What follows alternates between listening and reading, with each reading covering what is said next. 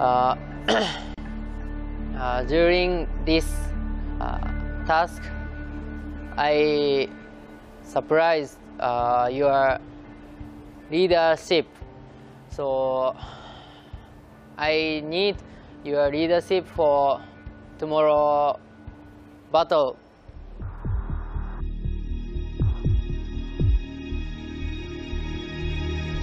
See, there.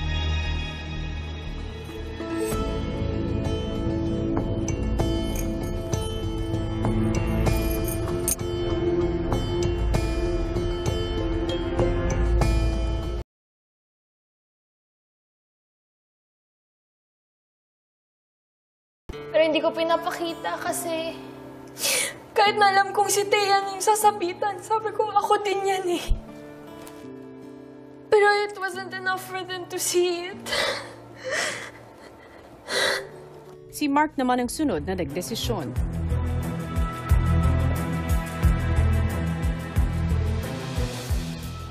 Ibibigay ko to sa kanya dahil simula pa lang di siya sumuko.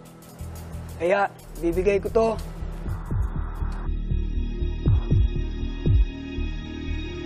kay Chantel po, kuya.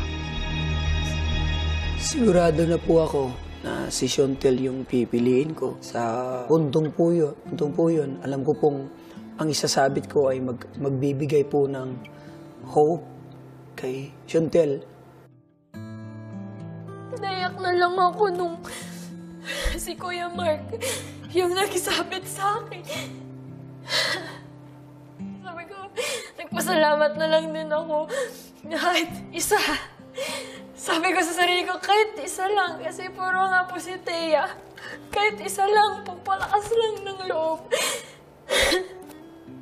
Papasalamat pa rin po ako kay Kuya Mark na I did not feel defeated, but I still felt victory po kasi may naniniwala pa rin po sa akin ko.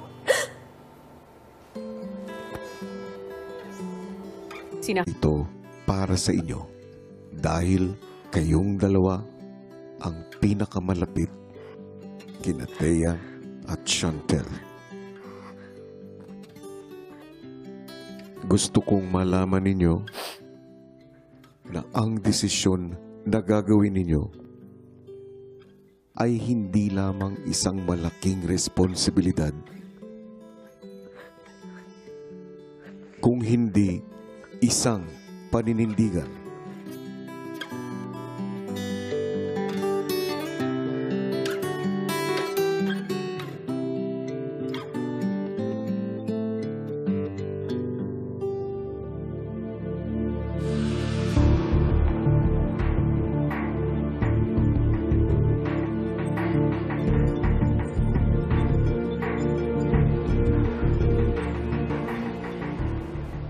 It was so hard to look at either of them in the face.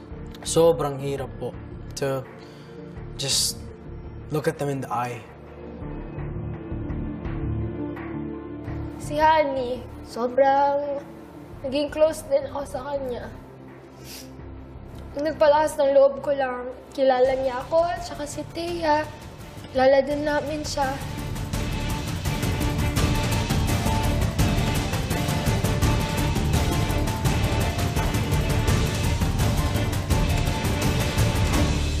I've been with these two girls from the very start.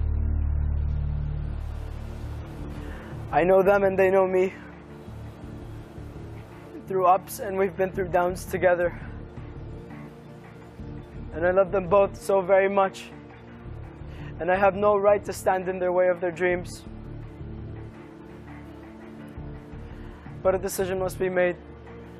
From what I've observed in the last 2 days, I feel like the person I chose is going to be of greater benefit to our team tomorrow.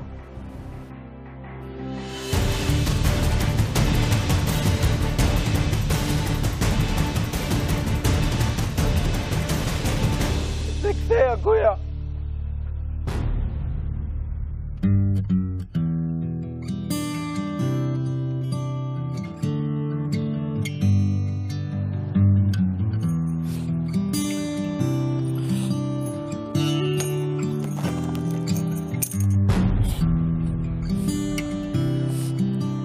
malapit sa akin si Chantel, pero I tried to think not just for myself, who I wanted to stay, but who the team needed.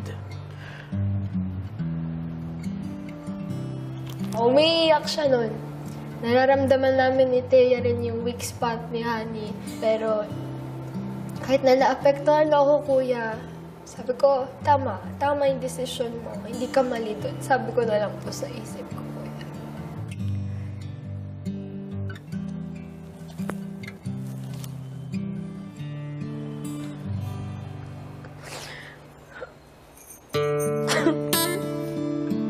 Ang hirap po sa akin, kuya, na mamili sa dalawa, kuya. Talaga kasi alam kong pinagdadaanan namin sa camp at alam ko rin ang pinagdadaanan na hirap nilang dalawa, kuya. I love you both. Pero pinipili ko siya kasi gusto kong malaman sa sarili niya na hindi siya weak. Nung first time ko nakilala siya, akala ko weak siya kasi yun ang pinaparamdam niya sa sarili niya. Pero ang laki ng improvement niya at nakikilala ko na siya na grabe siya ka-strong at pinaglaban niya ang pangarap niya. Kaya siya po ang pinipili ko, kuya.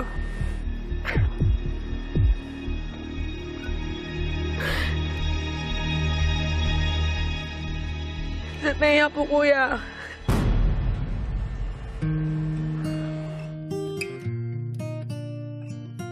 Kung ano man mangyari, hindi ko talaga sabihin sa sarili ko na I'm not worth it. Kasi I've worked so hard to be here. Kaya sobrang nakaka-proud po talaga sa sarili na naipakita ko po yung kakayanan ko. Sa isipan ko po, matapang ako. At masaya po ako kasi nakita po ng housemates yung tapang na yon sa akin.